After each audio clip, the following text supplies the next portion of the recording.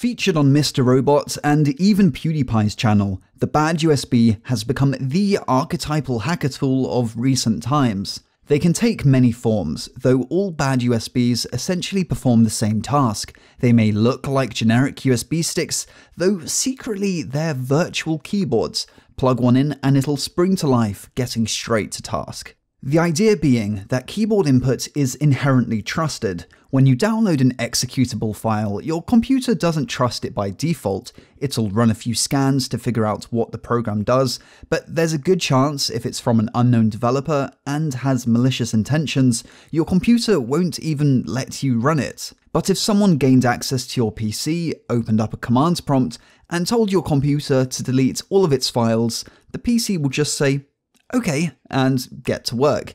No time spent trying to figure out if the person behind the keyboard is legit or not. Enter the BadUSB. It simply pretends to be a keyboard, so when plugged in, it'll type out whatever you want it to do. The computer is none the wiser. BadUSBs are undetectable. From a computer's perspective, they're just keyboards. Nothing malicious there. They're trusted. Again, it's just a keyboard, so why be so cynical?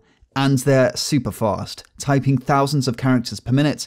They don't stop to chat. They're often used by pen testers to quickly run scripts on target PCs, allowing them to gain a foothold on a target computer system without ever having to touch it, for example by means of a reverse shell. BadUSBs can do pretty much anything on a target PC. There really are no limitations. If the user can do it, so can the BadUSB. Even sysadmins have found a use for them. In setting up new computers, for example, why spend an hour tapping through prompts to set up a new PC when you can have a BadUSB do it for you in just a few moments? Maltronics.com is where you can find the latest of hacker hardware, from Wi-Fi deauthors to Arduino keystroke injectors, Wi-Fi keyloggers, and USB protectors. It is run by myself, so do give it 2 minutes of your time. You're guaranteed to like our tech. Maltronics.com. Link is in the description. The BadUSB's first major incarnation was Hack5's USB rubber ducky. It stemmed from a vulnerability back in 2006 that allowed CD-ROMs to auto-run programs when inserted. This vulnerability made its way into a device known as the USB switchblade. Or as we've called it, the switchblade, just because it's got this sweet little slider. Yeah. Right. Which was essentially a USB stick that could auto-run any program when plugged in. A separate partition on this little USB key here that looks to Windows like a CD-ROM. Which means it will auto-run without question. Though a new kind of attack was developed by the Hack5 community. This took a generic USB flash drive and reprogrammed the microcontroller such that it could act as a HID device, a keyboard, instead of a storage drive, allowing it to perform keystroke injection attacks.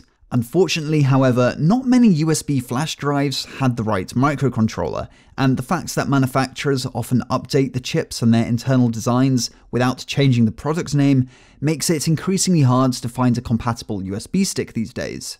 So, in 2011, Hack5 launched their USB rubber ducky. This was a USB stick purpose-built to be a BadUSB, otherwise known as a keystroke injection device. This frame in their office shows the various USB rubber ducky prototypes and iterations over the years. Along with the USB rubber ducky came DuckyScript. This super simple scripting language makes it really easy to tell your BadUSB what to do. A string command simply tells the duck to type something out.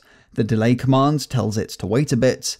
You can even do multi-key combinations such as GUI-R, which holds down the Windows key at the same time as pressing R, giving you a run prompt. It's pretty obvious to see how this may be used maliciously. The CIA's Vault 7 leaks in early 2017 even discuss how ordinary USB sticks can be weaponized and turned into BadUSBs. A Black Hat talk in 2014 propelled the BadUSB to fame, helping it to earn its place in hacker history and culture.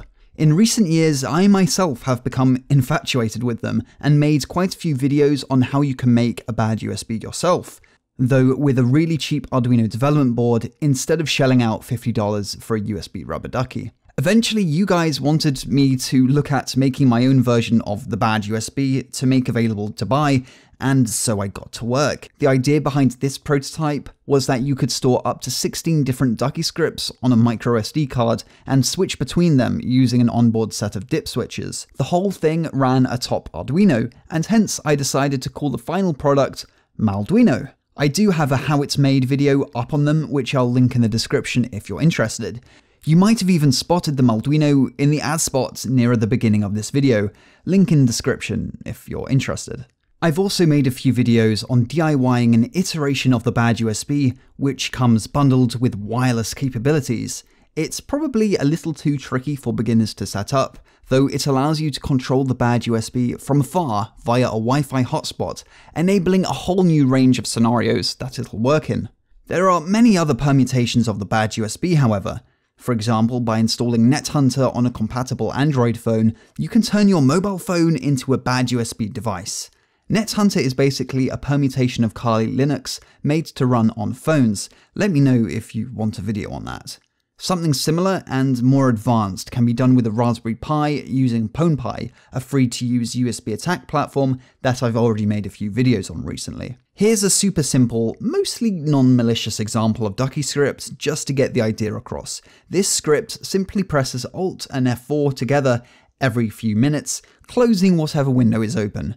More of a stupid simple prank than anything useful. A short delay at the beginning of the script is often used to allow the BadUSB time to be initialized by the target computer, after which it just taps Alt and F4 every few minutes, slowly driving insane the poor soul who happens to be sat at the PC. Now, this does show one downside of Ducky script in that there are no functions or ways to repeat blocks of code. It's simply executed line by line. Now, this can be remedied by coding a Malduino or using PwnPi's evolution of Ducky script, which allows for liberal use of JavaScript within a Ducky script. If you want to learn more about how Ducky script works and how you can become an expert Ducky scripter in just 5 minutes, I'll leave some links in the description. This video is sponsored by PCBWay. Need cheap and fast PCBs or even assembly? I've been using PCBWay for 2 years now and can't recommend them enough. They're currently celebrating their 5th birthday, so have tons of great offers on. PCBWay, link is in the description. So let me know what you think down in those comments. Is there anything BadUSB related you want me to talk about? I'm all ears. Make sure to like this video if you liked it, subscribe and hit that notification bell, and as always, stay tuned for more hacking videos. Have a good one.